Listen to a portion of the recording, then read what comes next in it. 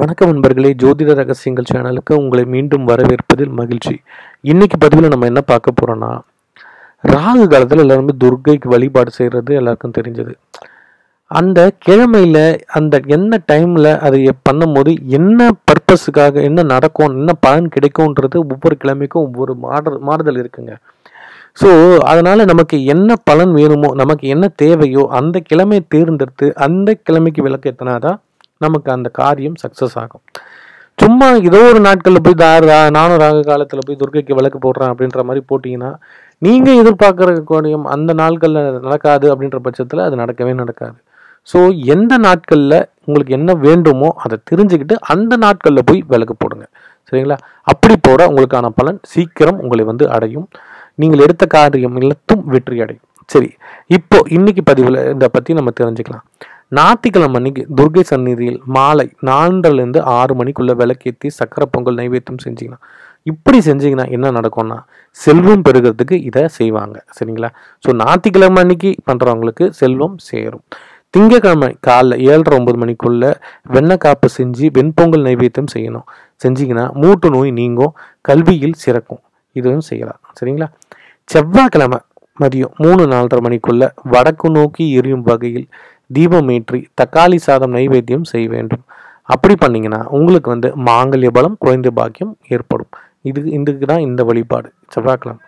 புதன்கிழமை பார்த்தீங்கன்னா மதியம் 12 to 1:30 மணிக்குள்ள பஞ்சுத்திரி விளக்கேற்றி புளியோதரை நைவேத்தியம் செய்யணும். செஞ்சீங்கன்னா பதவி உயர்வு, ரத்த சம்பந்தமான நோய் தீர இதை செய்வாங்க.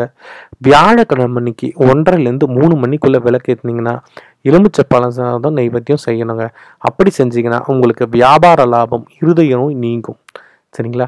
வெள்ளிக்கிழமை காலைல 10:30 12 மணிக்கு நல்லெண்ணெய் அல்லது நெய் தீபம் ஏற்றி தேங்காய் சாதம் அல்லது பாயாசம் நைவேத்தியம் செஞ்சு வரணுங்க. அப்படி செஞ்சீங்கன்னா தீராத துன்பம் தீருங்க. ராகு தோஷத்தால் ஏற்படுற திருமண தடை நீங்குங்க. இதுக்காக தான் இந்த பரிகாரத்தை வெள்ளிக்கிழமை அன்னைக்கு செய்வாங்க. சனிக்கிழமை அன்னைக்கு காலையில் 9 to 10 மணிக்குள்ள மஞ்சள் துணி திரியில் விளக்கேற்றி காய்கறி சாதமுடன் நைவேத்தியம் செய்யணுங்க. அப்படி செஞ்சீங்கன்னா வேலை வாய்ப்பு, சிறுநீரக கோளாறு நீங்கிடுங்க. அரசியலில் வெற்றி பெறத்துக்கு இந்த வழிபாடு மிகவும் உதவுங்க. ஸோ இப்படி ஒவ்வொரு நாட்களுக்கும் ஒவ்வொரு விதமான ஒவ்வொரு நைவேத்தியம் பண்ணி நம்ம வேண்டும் போது ஒவ்வொரு பலன் நமக்கு கிடைக்கும்.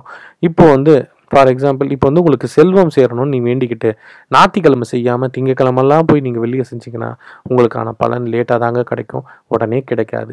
ஸோ என்ன கிழமையில எதை செய்யணுன்றதை நோட் பண்ணி வச்சுக்கோங்க. இன்னொரு தடவை ஆடியோ கேட்டுக்கோங்க.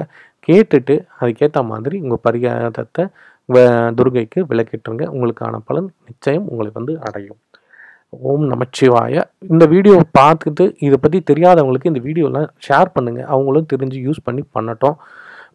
இந்த வீடியோ ஃபஸ்ட் டைம் பார்க்குறவங்க நம்ம சேனலை சப்ஸ்கிரைப் பண்ணுங்கள்.